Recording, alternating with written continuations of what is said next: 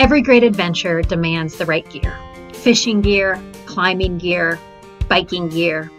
Could this be true of the greatest adventure of all time? A relationship with Jesus.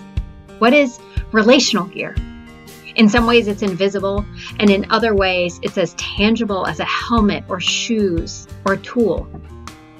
Time, prayer, caring, listening, a lot of listening, patience.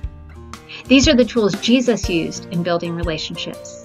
And as we gear up for 2022 in Young Life, these are the tools we are taking with us to reach the next kid, in the next school, in the next town, including Providence and teenage mothers. Bringing hope, purpose, meaning, safety, love, belonging, and connection. And we couldn't do it without you. Your resources allow us to impact the next kid. Your prayers strengthen our steps.